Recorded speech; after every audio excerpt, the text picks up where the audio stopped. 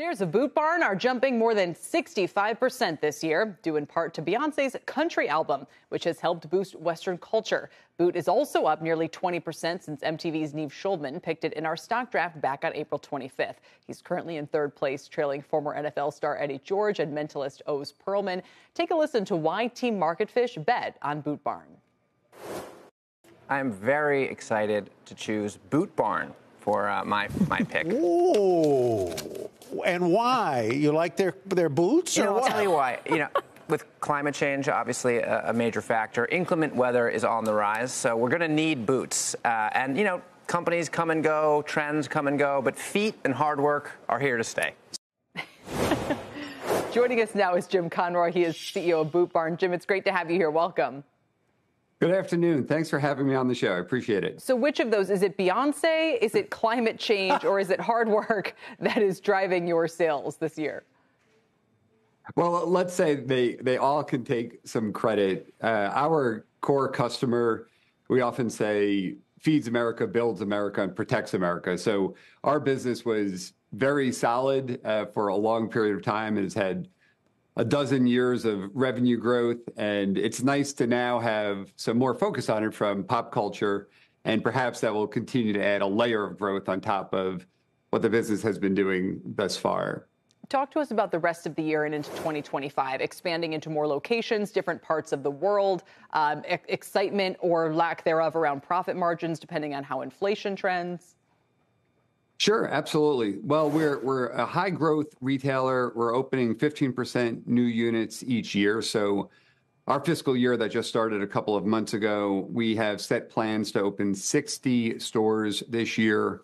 And that'll get us to about 460 stores on our way to 1,000 in the United States. Perhaps someday soon we'll start looking internationally, perhaps to Canada, maybe someday to Australia.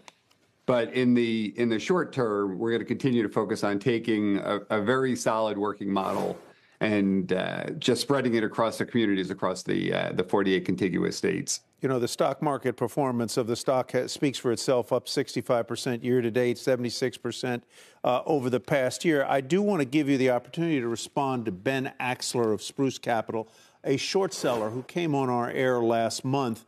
And not only was critical of the business strategy that you have articulated, but also was personally critical, frankly, of you personally and of your team. Let's listen to part of what he said, and then I'll give you a chance to respond.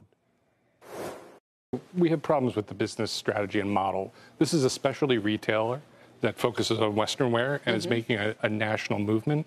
And in that process, we think that the store economics are declining. We think that they've alienated their core customer, which is traditionally a male farm worker, cowboy. Now they're taking a much more fashion risk, moving into geographies where there just is less demand for Western wear. So what do you say to him? Yeah, well, to the setup of the question, when you're a public company CEO, you're in the public eye, and there are people that like you, and there are people that are critical to you, and that's fine. That's what makes the world go around. We're going to just continue to focus on growing our business. The results sort of speak for themselves, right? We are opening up stores. They are a large format. They're 12,000 square feet. They also pay back 60% return on cash in the first year. So it's an incredibly solid investment. We have 406 stores around the country. Every single one of them is profitable. I think the question really becomes, can you accelerate growth? Not, are we following the wrong strategy?